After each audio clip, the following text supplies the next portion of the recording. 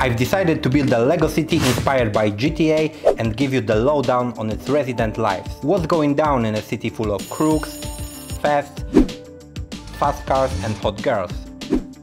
This episode kicks off a series where you will see loads of custom buildings, cars, and most importantly, minifigures. I will introduce you to the top dogs of the criminal underworld and famous celebs. To kick off our adventure, we just need a name for our city. Let's go with Las Figuras.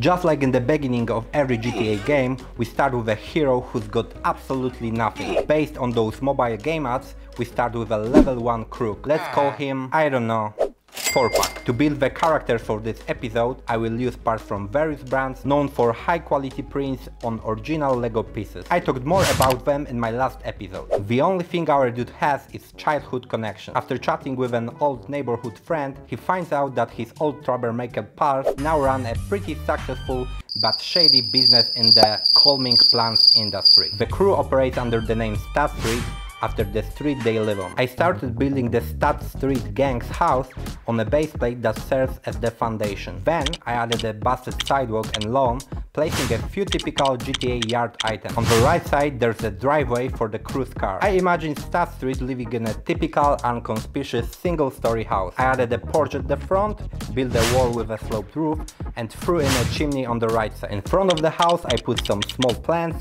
and other details. On the right, I built various elements to show the detailed GTA-style walls and back entrance. Finally, I added the rear and other side walls. Of course, the backyard in Las Figuras needs tall pantries. Inside, I made a fully equipped kitchen, a decent-sized bathroom, and a cool-looking living room, or should I say, plantation. The house is ready. Time to introduce the Stat Street crew. The group's leader is Jackson Jr., the mastermind and the shrewdest member. He's been into calming plant cultivation since he was a kid with his grandpa. The crew also includes Anyman, youngest, handling product distribution, and B-Dog, the muscle, providing protection. Back to our main dude. 4-pack decided to take control of his life. The plan is simple: reconnect with old friends and make some cash by helping them out. To get to Stat Street, he needs a ride. An abandoned bike nearby will do just fine. If it's on the street, it's up for grabs, right? Time to find a weapon. Oh? Okay, this baseball bat will do. Let's check our skills. Uh-oh, there's someone in the alley. Oh no, looks like the bike's owner. Guess it's a fight time. Luckily, the dude was a total noob, even more than us. One hit and he's down. We also made a few bucks. Wow, what's this? We leveled up to level 2 and now our rank is little bad boy. 4-pack kept searching for gear. In a dumpster we found some clothes, but nah. Wait, what's this? Looks like we got lucky. The latest shitphone 15. Perfect for subbing and liking Big Figgy's newest video. Now the main thing. We need cash. Time to head back to the old hood. Quick smoke break and let's go. Shit.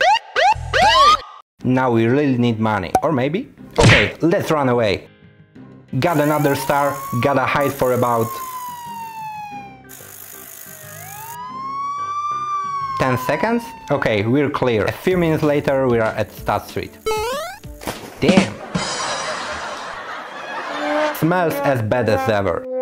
But wait, where's the gang's house? Okay, this must be it. Let's see what's up. Doors open, no one in the kitchen. Let's check the living room. Of course, we find them there, tending to their not-so-legal business. Yo, what's up, guys? Holy shit, a ghost! Dude, where have you been all these years? Here and there, long story. Folks kicked me out, need some cash. Got any jobs for me? Hell yeah, we got. But first, clean yourself up. Jackson sent us to his room to pick out some clothes and a weapon. Much better. Grab the basic pistol too, though our gun skills aren't great yet. Didn't take long for our first mission. We gotta steal a car from a car wash owned by the rival gang leader. The car wash owner owes Stat Street big amount of money from their old plant dealing days. And, of course, they are not just washing car upholstery, but also their dirty money. Jackson's dream car, a Chevrolet Corvette, just happens to be there. No surprise, the car is a beauty. I started building the car wash on a base plate, later making it easy to connect different buildings that will make up Las Figuras. I added a broken sidewalk and a small lawn with some plants. I built the walls with sandgreen bricks to give it that rundown look. At the entrance I put up some ads and a machine to start the wash. On the left side I built a small yard with a typical GTA style fence from Citizen Brick. I finished the interior with tan and light blue pieces and added brushes and mechanisms for the car wash. On the right I built our rivals of Outside I added some dumpsters and a bike rack. Obviously the dumpsters are overflowing. Hey! I built the upper floor featuring the rival plantation and the night guard's room. At the end I added a small balcony and finished the building with simple roof. Time to get to work. Quick save, health regen, and let's start. The trip didn't take long despite running over your mama at the crosswalk. Of course we took all her stuff. Leveled up to 3 and increased our driving skills by 10. Turns out this was a very effective way to level up. At the car wash, it's clear our rivals are doing well in more than just shady business. The place was packed with customers and cool cars. Looks like calming plants pair well with car cleaning.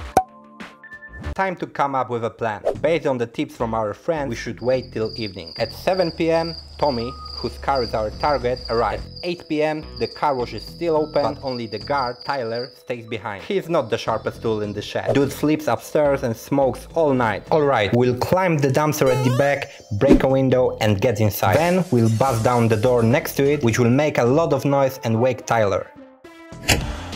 We will have about a minute to take him out and escape with Tommy's car. Otherwise, Tyler will call for backup and his crew lives nearby. Let's wait. Time to move. Mask on, grab the pistol and let's go. First we will hide in the bushes across from the car wash and scope out the scene. Besides the car wash worker, there were 3 people around, 1 bum and 2 passers-by. Okay. It's pretty dark now. The worker closed the gate, time to start. As we approach the building, we hit our first obstacle, but we are ready for it.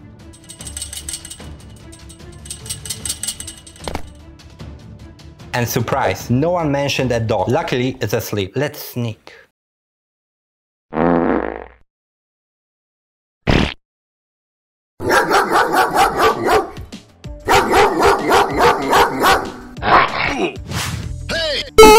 Somehow we get through the open window. We dash inside and quickly run upstairs. We take out the guy on the phone, but unfortunately he already called his crew. Time to run away.